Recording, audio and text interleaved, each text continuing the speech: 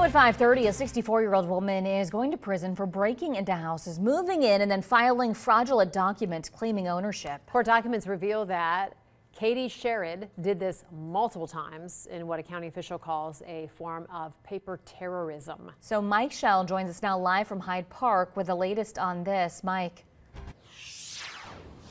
Yeah, Megan, Katie Sherrod, who is also known as Leah Yisrael, was sentenced to 3 years in prison on Wednesday for 4 criminal counts, including breaking and entering, forgery, attempted theft, and tampering with records. Prosecutors say she illegally tried to own a home in this secluded neighborhood in Hyde Park.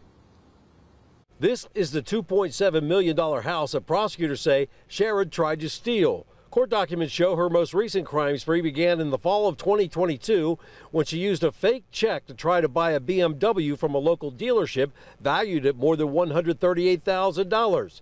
Sherrod pleaded guilty and was sentenced to 26 days in jail. We actually have several case files on her, had multiple dealings with her. 4 months after the BMW scheme, Amberley Village police say Sherrod used fake documents to secure this $710,000 house. Court documents say the false paperwork showed that she had the money but never wired it to the title company. She was found on the property without permission to be there. At the time, we didn't understand the complete magnitude of everything, so she was warned and advised and sent on her way for trespassing. Lieutenant Tim Schmidt-Gosling says Sherrod came back a few weeks later and had a locksmith with her. Officers arrested Sherrod for breaking and entering. Lieutenant says Sherrod came back to the house a third time about a month later. We got a call from one of the neighbors and we responded, and she was found there again.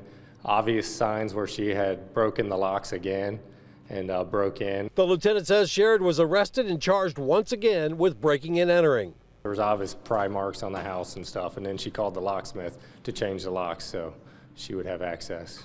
If you're a homeowner, you take pride in owning your home, and it's scary that people can go this far and try to get your home illegally. Now, prosecutors say the owners of the home here in Hyde Park suffered psychological and economic harm because of what Sherrod did. Now, according to our media partners at the Enquirer, at her sentencing, Sherrod told the judge, quote, "I got hold of some knowledge and I just did it. I wasn't aware of the consequences it could bring me," end quote. Live in Hyde Park, Mike Schell, Fox 19 Now.